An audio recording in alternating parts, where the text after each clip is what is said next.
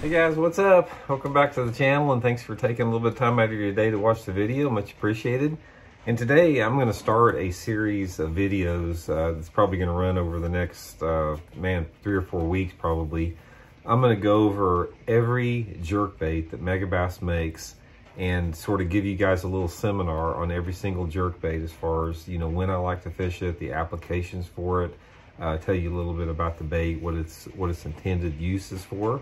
And doing all this in sort of preparation for jerkbait season that's basically getting upon us here pretty quick. I mean, I really consider some of the prime jerkbait fishing, and when I'm talking about prime jerkbait fishing, I'm talking about when these fish get into the more cold water patterns where they suspend in the traditional manner that jerkbait fishing is used. So in my estimation, that time frame is sort of like between November to early April, that type of stuff. So this series that I'm doing, hopefully to get you guys prepared for jerkbait season coming in. So there's a lot of different jerkbaits to cover, so we're going to take one at a time here. I'll probably try to do a video on one maybe every other day, that type of stuff. And today's video is going to be just on the flagship model jerkbait that they make, is the Megabass Vision 110. And anyway, on all these jerkbait guys, if you guys are interested in ordering any of them after I talk about them, you can get them online at the Baitworks Tackle Store here in Springfield, Missouri, in the physical store, or you can order them online. I'll include the Baitworks link in the description, and if you use that link, it's a good way to help support the channel here. Okay, let's talk about the Megabass Vision 110, the most, by far the most famous jerkbait that Megabass makes. A little bit of history about this thing. I helped design this bait back in the late 1990s. At the time, I'd been with Megabass since the early 1990s, and they were growing slowly as far as their product line. There still wasn't a big presence in the United States market back in the 90s. And at the time, they had several different crankbaits, some spinner baits. They were coming out with rods, that type of stuff, but they didn't have a jerkbait back then. So they were wanting to get a jerkbait in there, and they knew that being from the Ozarks that I was a big jerkbait angler. So we spent about a 6 to 8 month period. I was basically sending them a lot of the custom-made jerkbaits that I was using. We went back and forth on what I really felt we needed to come out with a jerkbait, and this back and forth process, and in correlation with the design expertise of Yuki Ito, the owner of Megabass and also chief designer, came up with this model, the Megabass Vision 110, out of all those efforts there. So anyway, the 110, one of the things, there's a couple of different things that makes this bait really unique and the reason why it works so good. Most all of it is centered around the attention to detail and the components that are used in this particular bait. And that's why this bait is a little bit pricey, simply because of the components. Everything from like the split rings, the hooks, the paint, the finishes on there, the bills, the internal balancing systems. The Megabass Vision 110 is the first jerkbait that ever had an actual internal balancing system on there that was, you can hear the balancers move back and forth in a little bit. But this particular internal balancing system not only weights the bait, but the transfer system allows the bait to cast a lot better, and it allows it, partially to get the action that the bait has. So from that standpoint, every one of these components cost a tremendous amount more than what the traditional cheaper jerkbaits were. And back then, the standard jerkbait in the United States was the Smithwick Rogue and maybe the Bomber Long A a little bit. And the Smithwick Rogue was the one that I used prior to the invention of the Megabass models.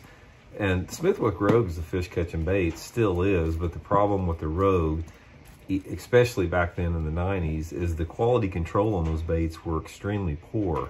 And probably 90% of the time when you bought one, they would run crooked out of the package. Some of the baits, when you tuned them, you could get them to run right. Some of them, you just never could get them to run right. You had to throw them away. So there was a lot of inconsistency simply because the components weren't the quality of the Megabass. So the Megabass was one of the first jerkbaits ever made that ran perfectly true out of the package Very seldom do you ever have to adjust these. Occasionally you might have to, but very seldom.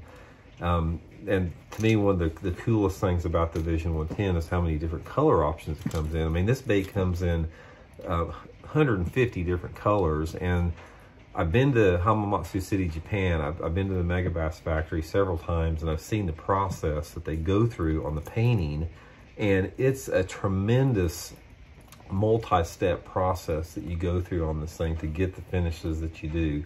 And since a jerkbait is probably it's the biggest sight-oriented bait that you have, the finishes and the colors that you have is extremely critical to matching the water clarity, sky conditions, wind, a variety of conditions like that. So that's another reason the Megabass is so effective. It simply comes in so many different color options that you can match it to about any situation you're in. And for so many years, most all jerkbaits, like the Rogues, it came in just a handful of colors. You had a chrome side blue back, you had a chrome side black back, you had a gold side black back with an orange belly, and not many other options beyond that. But the Megabass comes in not only flat finishes like this, clear finishes, and metallic finishes.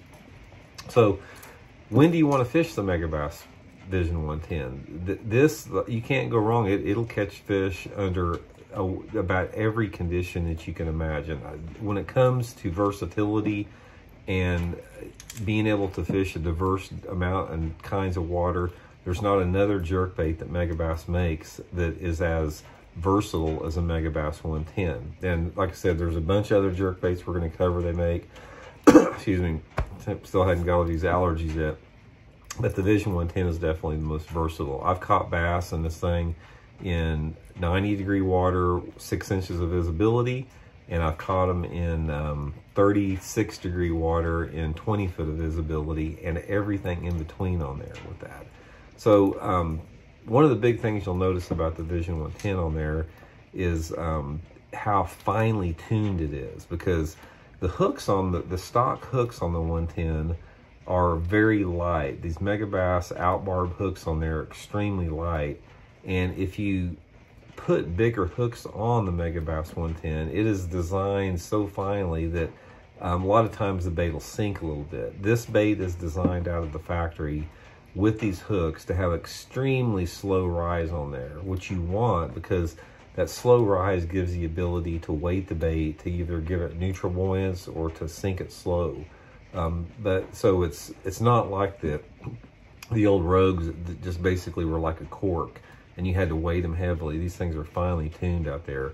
But the big thing that I wanted to cover on the Megabass Vision 110, guys, as far as its overall characteristic and when you want to use it, it is the most versatile jerkbait out there. There's not a situation where it won't work. There are some other jerkbaits that Megabass makes that are more effective under certain conditions that we'll get into, as far as water clarities and species of fish, water temperatures, that type of stuff.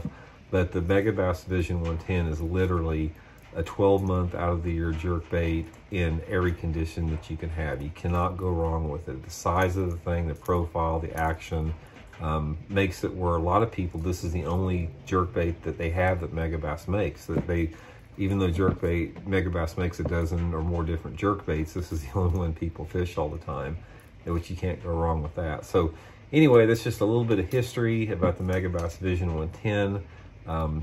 There's other parts of this. We got the 110 silent 110. You know, you got different models of it. We're going to go over every one of them individually, and I'll tell you sort of when I fish it and how I fish it. But that's it for today, guys. Megabass original Vision 110, arguably the #1 jerkbait in the United States, and has been for a long time.